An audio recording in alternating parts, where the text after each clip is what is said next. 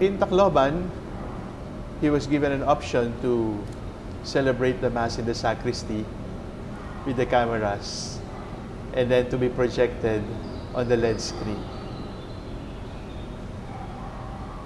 From his facial expression said, "But why? The people are under the rain. I should be with them." So it was so natural for him to choose to be with the people. This happened in Tacloban, In Tacloban. behind the tent, Yes, behind the stage. behind the stage. Behind the stage, there is a temporary tent Yeah, for the sacristy. because I remember he spent like 5 to 10 minutes there. Yes, and it was a decision to celebrate the Mass in public, where he could be seen, where he could feel what the people were feeling. And he also gave instructions very clearly not to upgrade, not to renovate the room where he will stay in the Apostolic Nunciature. So, when he came, the first question he asked was, "Did you change anything here?" And of course, the Apostolic Nuncio said, "Nothing, as you instructed us." But what is the difference between now and when you were using it? And the Nuncio said, "It's cleaner." At least. At least. So, he understood that you just have to clean it for him. Of course. It's And a that's human him. thing to do. That's him. Did you interact with him a lot here in Manila? Well, not as much as I wanted. But yes, we had interactions. For example, in the plane, a high-ranking cardinal in the Vatican in need of a staff would most likely say to the flight attendant, "Can you call Cardinal so-and-so, or can you call Doctor so-and-so? I wish to speak with him."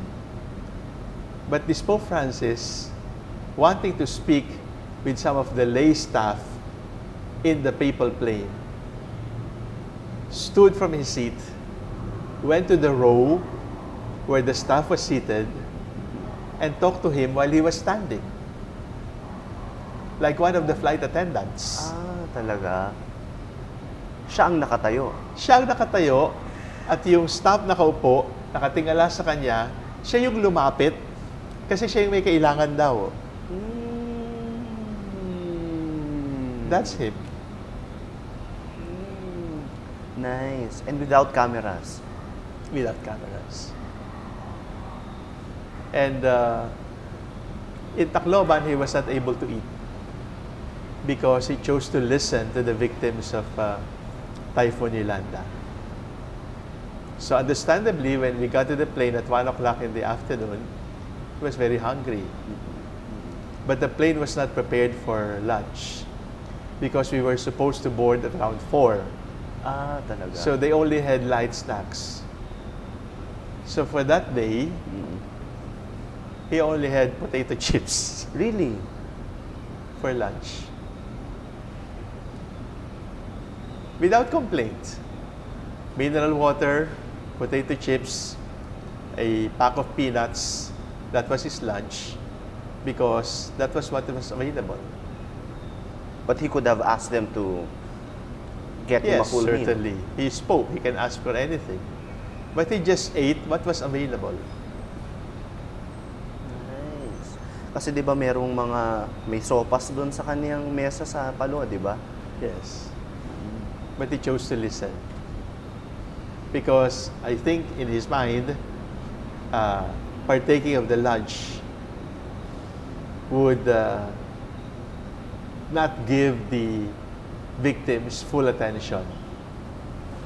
So he wanted full attention because the moments, the minutes that he was spending with them are very precious for the Pope.